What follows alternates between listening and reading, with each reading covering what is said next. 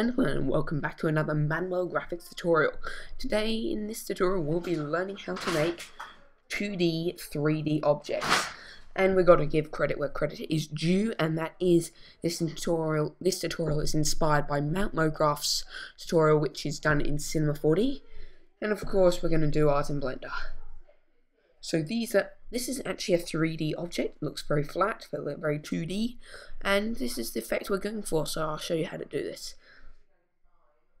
Okay, open up Blender, we'll go File, New, reload the startup file if you have got a file open already. Now the first thing we're going to do is change this to Cycles Render, delete the default light. Now we're going to go into Orthographic View and hit 1 on our keyboard to go into Front View. We're then going to start modeling the base.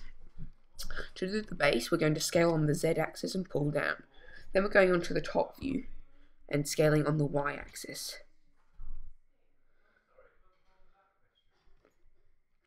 That's our base done. We're going to scale it down a bit more.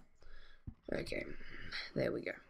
We're going to Shift D to duplicate, drag up, rotate on the X-axis by 90 degrees, and scale up on the Z and on the X.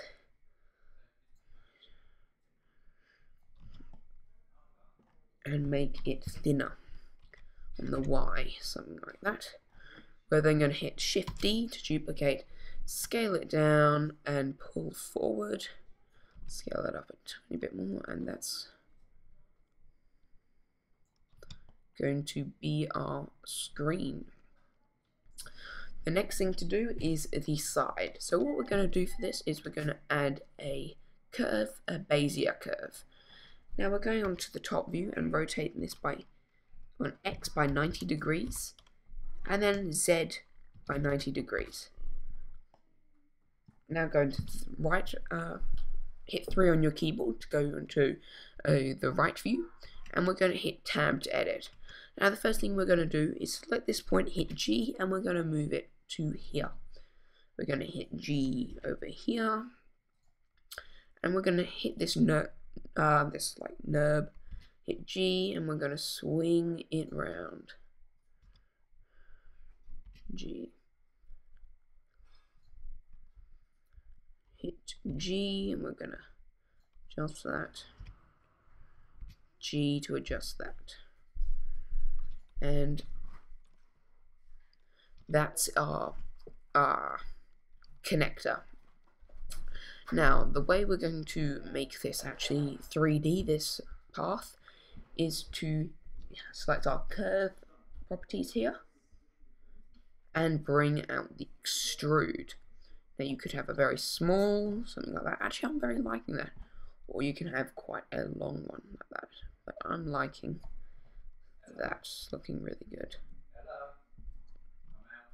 Now we're going to hit Alt C and mesh from curve, meta, surf, or text. We're then going to hit the add modifier. We're going to add a solidify modifier, and the default settings will do fine. Okay, the next step is the bit that makes it 2D. We're going to, first of all, position the camera, and we're going to do this by just entering in the set values. 90 degrees on the X, always 0, and then we'll pull this out on the Y. Going to camera properties and set that to orthographic. Excellent, now hit 0 to view the camera, and we're going to hit Shift F. Sorry, not Shift F, we're going to then bring it up on the Y.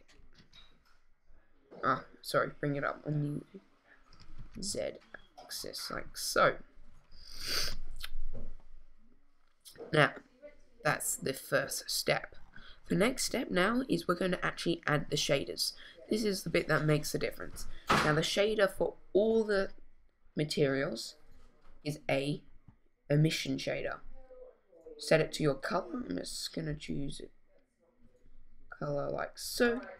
Set it to that. I'll make a new one for that. Yeah, that should do. Emission this one, oh yeah, we'll keep that, and this one we're going to make a green.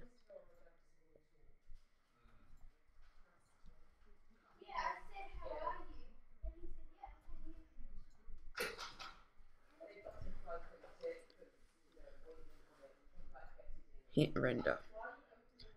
And as you can see, we have that really nice 2D effect.